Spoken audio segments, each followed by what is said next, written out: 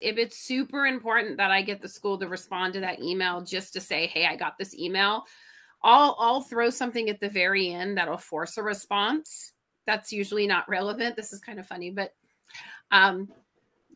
something like, oh, my daughter got these great flip-flops with rhinestones and can't wait to wear them to school tomorrow.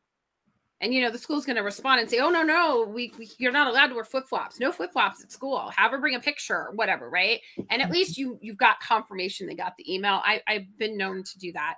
It doesn't, you know, or do you still need a volunteer for whatever next week? Or do you have enough toilet paper rolls or something that sort of, even if they don't want to respond to whatever you said in the rest of the email, they'll typically respond there.